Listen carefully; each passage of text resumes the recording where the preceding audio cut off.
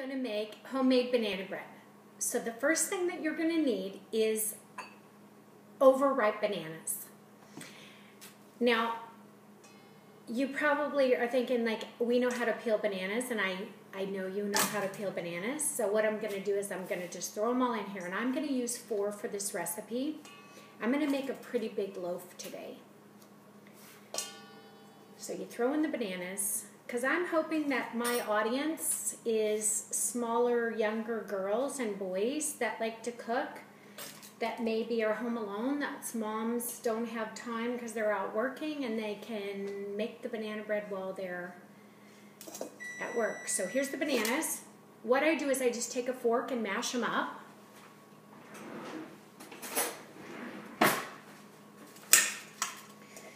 The oven you're going to turn on to 350. You're going to preheat the oven, and you're going to lightly grease a pan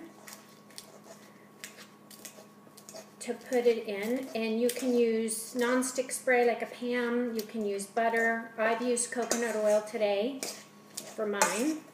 So you want to mash up these bananas pretty good so the banana bread's not lumpy. Give it a good mash. And it's not going to hurt anything if you think you're going to overmash it. You're not. And this is all made by hand. And literally you can make this recipe in like 10 minutes. So we're mashing the bananas up good.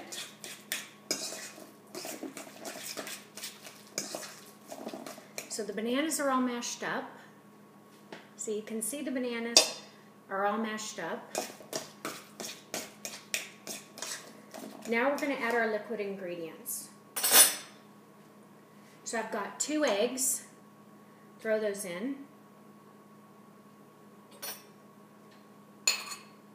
I'm going to add a little bit of cinnamon. If you were measuring, maybe 1½ teaspoons. I actually like to use sea salt. So I go 1, 2, 3, 4, 5, 6, 7, 8, 9, 10. Not sure how much that is. But my guess would be you need no more than a teaspoon.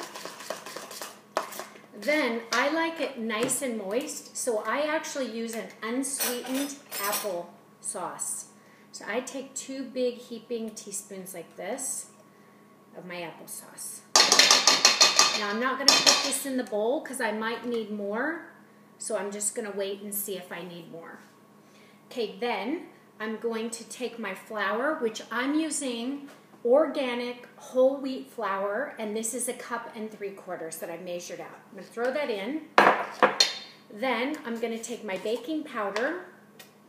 I'm going to use the equivalent of what is like 2 teaspoons of, about 1.5 teaspoons of the baking powder. And then I'm going to also use baking soda. I tried to put the lid back on of the baking powder, so I'm going to throw the baking soda in as well. So 2 teaspoons of that. I'm going to throw in some vanilla.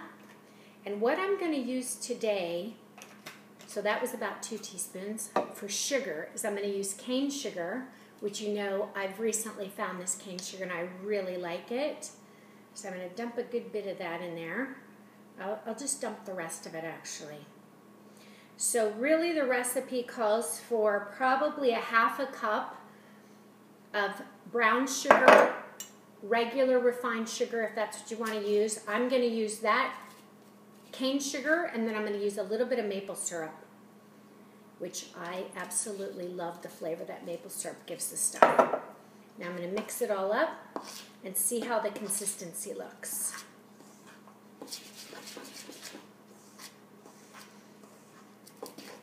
You can see it. Mixing it up. Want it nice and moist.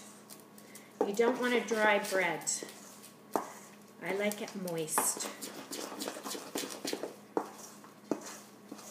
And you know, when I finish this, I take it out of the oven. I put a little bit of powdered sugar over the top of it completely. Oh, it's so good. Okay, guess what? We're done. Can you believe it? That fast.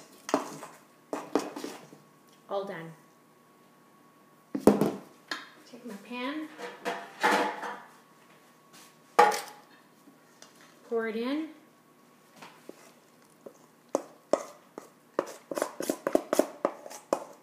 and bake it at 350 for 1 hour.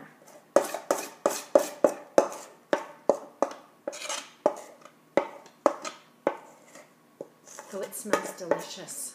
I think I say that in every video I do, don't I?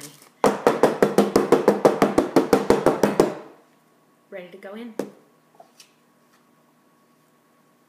That's it.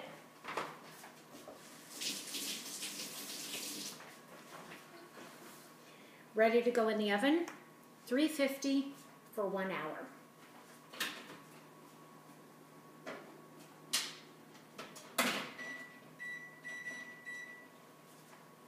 I'll see you back after it's done. So this is the finished product. Hope you enjoy. Take care.